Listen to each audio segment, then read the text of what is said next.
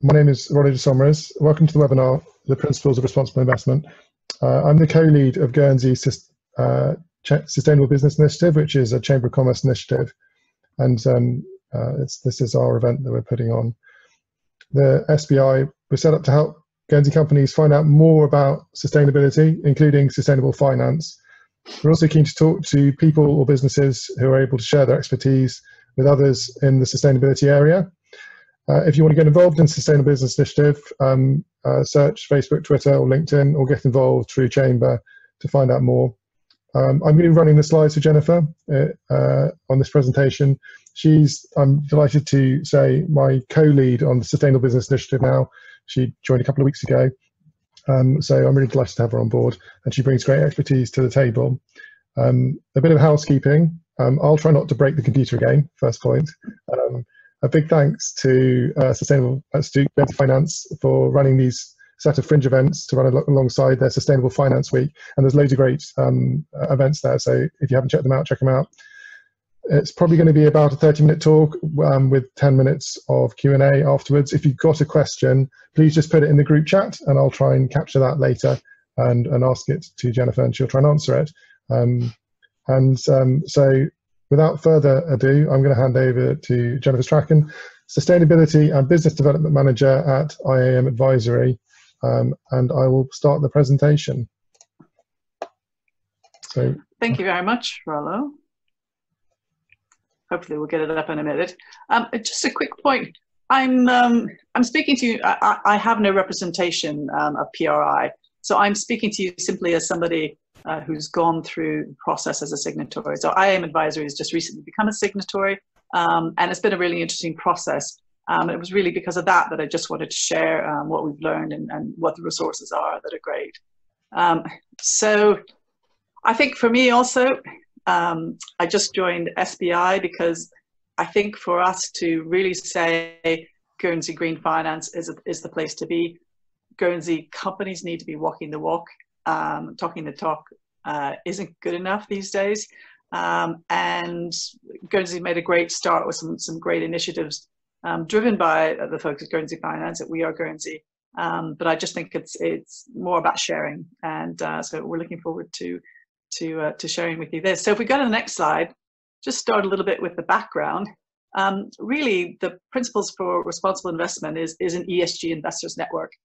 It was set up actually in 2006 because back in 2005, a group of investors, experts, and also involved in the UN set about to create a neutral and collaborative organization. I think that's very important, that it is very much about sharing information, sharing resources, and also sharing pressure groups. But the key point to it is designed by investors for investors. I think now they've got over 3,000 signatories, so it's quite a significant group of people that now are involved. So if we go to the next slide, the aim of the PRI is very much to act in its capacity as a non-profit, independent, and it's acting in the long-term interest of its signatories. So the financial markets, the economies, and hopefully their aim is that it makes an impact ultimately on the environment and society as a whole. It provides a very strong framework for integrating ESG factors into investment analysis and ownership practices that are aligned with investors' fiduciary duties.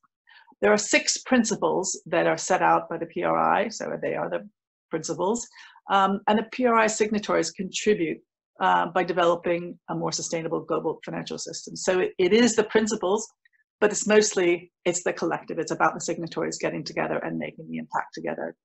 So if we go to the next slide, this is probably a graph or a picture you're all familiar with. The UN SDGs were actually only agreed in 2015. And I think the UN has done a tremendous amount of work pulling together various strands, bringing people with them.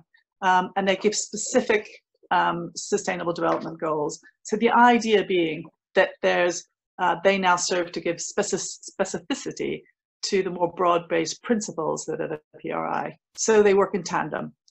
So if I introduce now, go to the next slide, I can show you the actual 6 principles.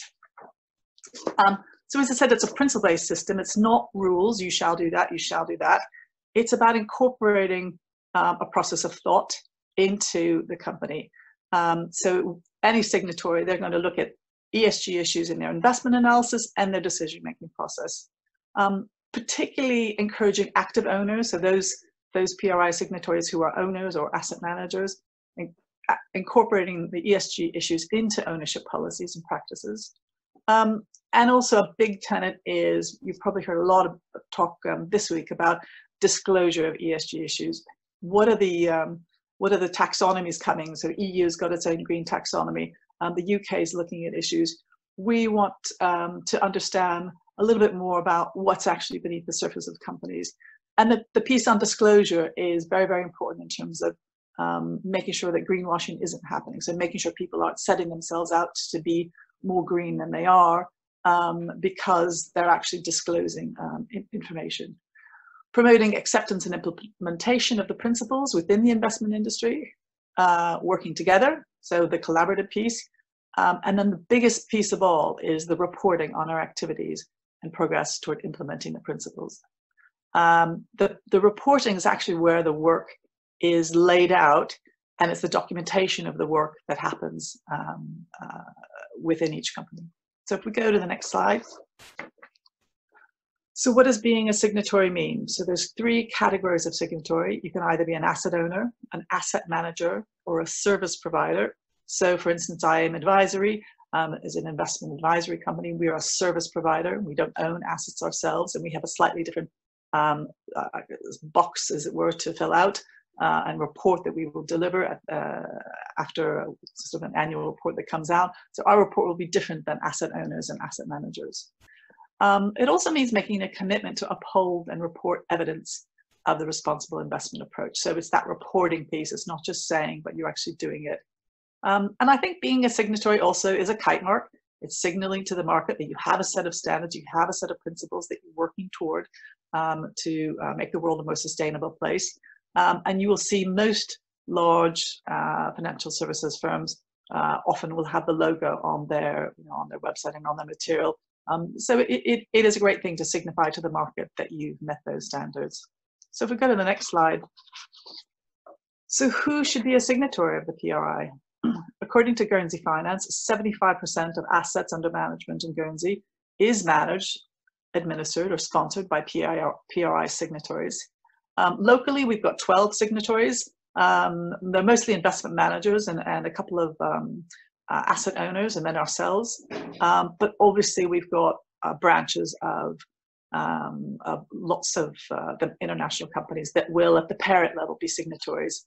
So obviously, their Guernsey branch always is part of that group. So asset owners, asset managers, and service providers can join, which I mentioned before. So in Guernsey, what does that mean? So it means funds, individual fund managers, trust companies could potentially, in their capacity as asset owners, join, asset managers, and also family offices as asset owners could join the PRI. And we're seeing some of the large family offices join. We don't have any, I think, yet in Guernsey, but that would be a great thing for local family offices to consider if they're interested in this area. And if you're an investor, you should be asking, and you're interested in this space, you should be asking fund managers whether they're signatories or not, because that will be a key signatory as to their seriousness on these issues. So if we move to the next slide, I'd like to tell you a little bit about the IAM journey to become a signatory. For us, we have been involved in the area individually with our clients, but for us, this enables us to enhance and discipline our approach to sustainable investment.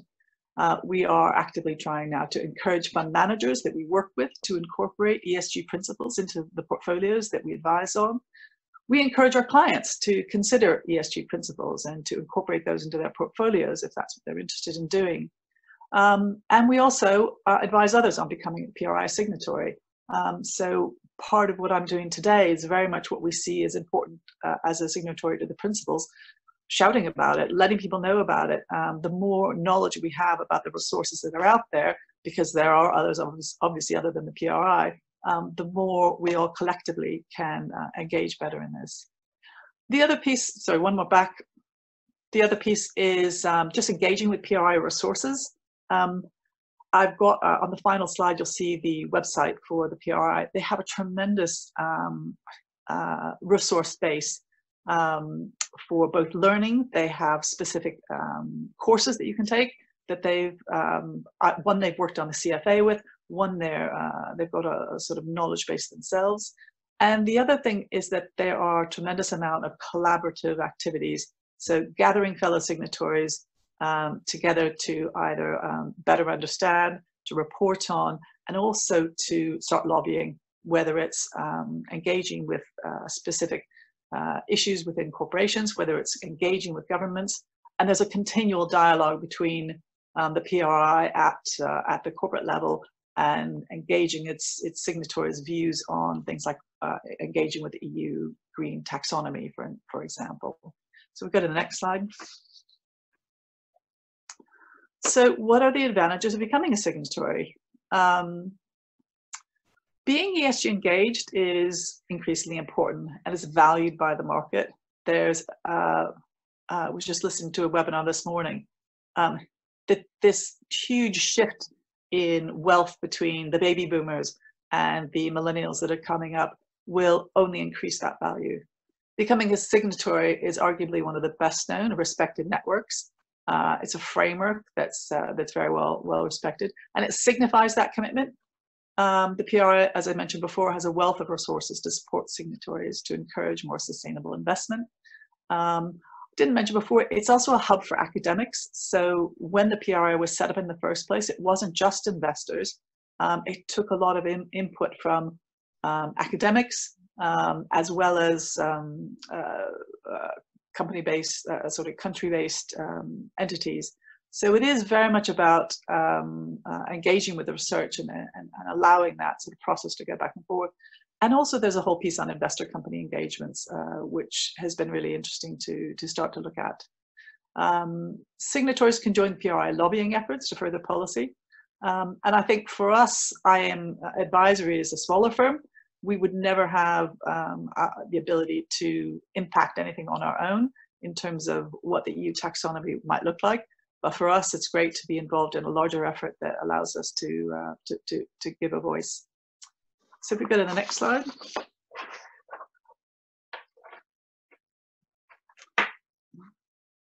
Maybe the next slide. Thanks. So that's sort of the end of the sort of piece. Before I go to questions, I just would encourage any Guernsey-based firm who's interested in learning more about sustainable business practices, including sustainable investing, or who's able to share expertise, to join us with the Sustainable Business Initiative. The details are there on the final screen. I think, Rollo, we lost the screen share. See if we can get the screen back. But basically, SBI can be, we can be contacted either on Facebook. There's an email address that'll go up on there, or via Chamber, because we're part of the Chamber, Guernsey Chamber of Commerce. I put my email up there, and then also you've got the website for the PRI is www.unpri.org. Let's see if we can find out what happened to Rollo. Yeah, I'm back. Hang on. Can we share the screen there? Yeah, is it not sharing? Sorry. No, it's not. That's all right. Right, okay, there we are. There we are. Thank you. So yeah, so there's all the contact information. And I think now, yeah, if we have any questions coming through, be happy to answer that, so canter through that quickly. Okay, I've got a few questions. I've got a few questions that I'll read out, and I've got another one that's come in on another angle, so I need to probably close the screen to get to that one. But that's right. So you've mentioned the advantages of joining the PRI. What did you find are the challenges to joining? So I think it's the same with a lot of initiatives. They sound great in principle, but it really is time. It's lack of time, and I think that it's trying to get members of a company, so in this case IM Advisory, trying to get everybody focused together, trying to understand what the ramifications are for the business, particularly because everybody's working flat out, and I think a lot of financial firms will find in the last sort of several months the work's just increased. It hasn't decreased. So I think it is about management signifying that this is something really important, worth spending the time on. And I think also there's a question about, is this going to bring in extra income? Is this not just another thing we have to deal with it? But I think my view is ultimately there will be income associated with it, because this is where the world is going. People want to know about this, but they want to understand it in a structured, methodical way. And for us, joining the PRI, becoming a signatory of the PRI, has been a method to really understand better and know that we're doing it in a methodical way. So that's the challenge. It's really finding the time to do it and devoting the resources. But for us, it's been very important to do so. Yeah, I mean, I think what's clear from your presentation is the direction of travel is more of this type of thing, especially with that generational shift. So there's another question here. How much time does it take to become a signatory? Is it a long process? So interestingly, the time to become a signatory is very quick. You simply sign up. But the hard part is that they know that you're on a journey. They're not expecting people to sign up, having all their sort of investment policies in place, having all of their staff training in place, having all the parts that are important to report on. So they help, and that's very much their, so the membership team are there to help you on that journey. So the signing up is easy. Now we're doing the work. Now we are preparing ourselves to report in 18 months' time. And that's really been, that's where the time-consuming part is. Okay, that's great. And there's another question here that says, is the PRI supportive of divestment? The PRI focuses on active ownership and engagement.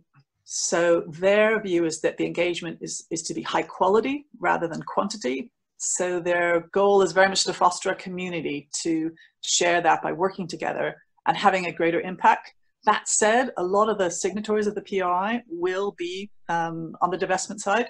But I suppose my personal thought on divestment versus engagement is, if you're going to divest, so if you have clients or as an asset owner, you determine not to hold, say, oil shares, be very clear about what you're going to then invest in.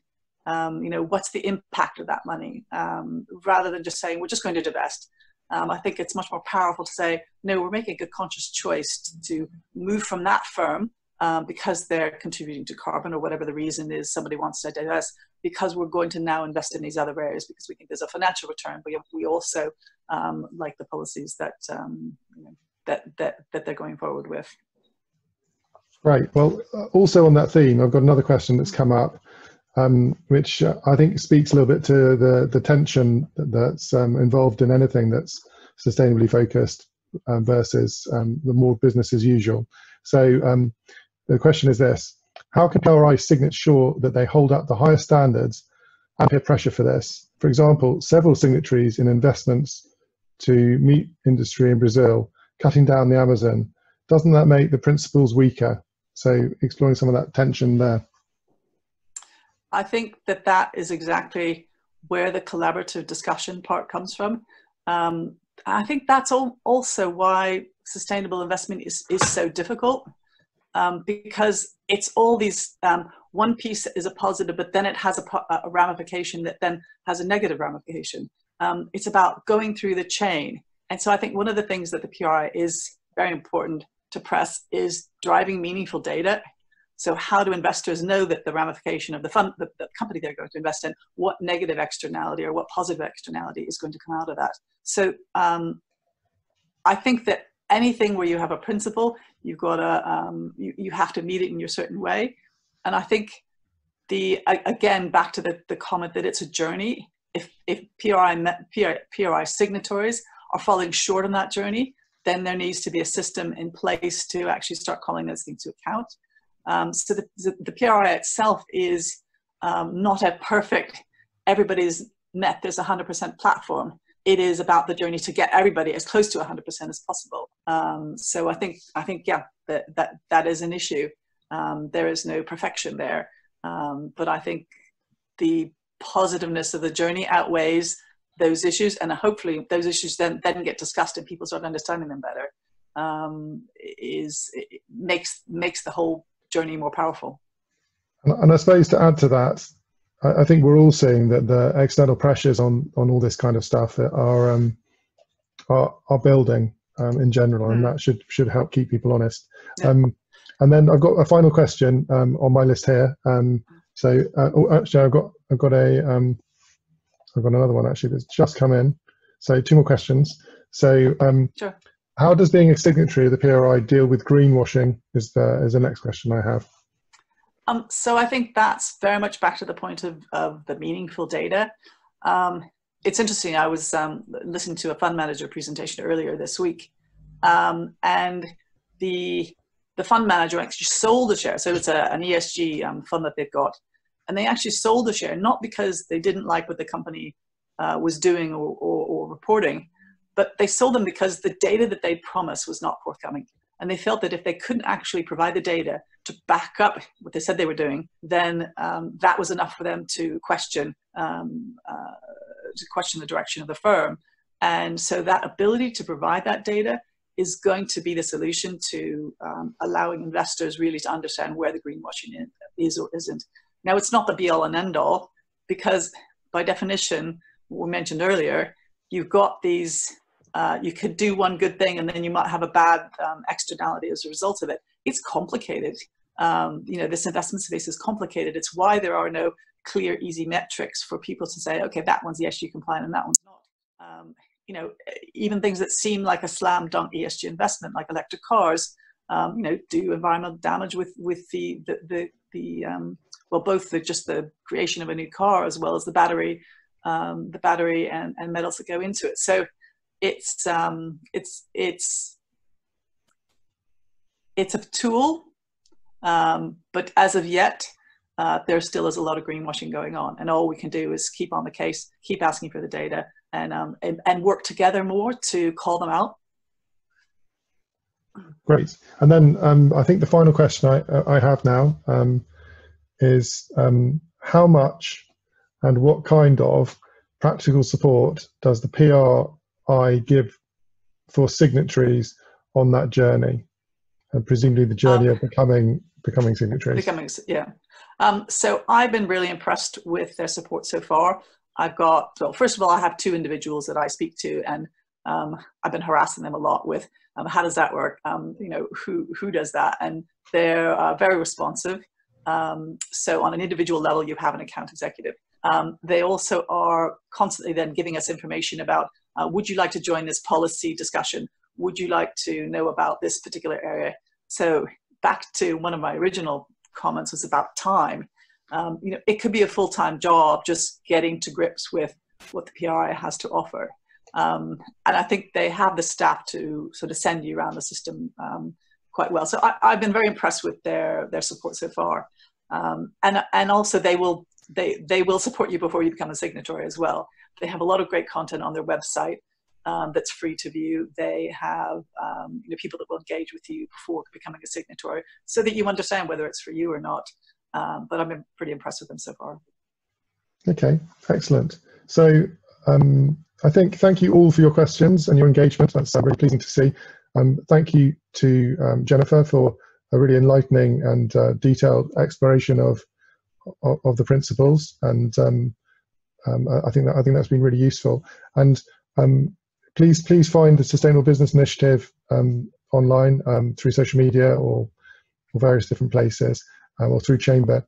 And what we'll do is we'll put a recording of this up in those places. So if you wish to share with your colleagues or people who might be interested, then it'll be available to do so. So a final thank you to Jennifer for that. And thank you. I hope you all enjoy the Sustainable Finance Week. Yep, great. Thank you very much. Thanks, Rollo.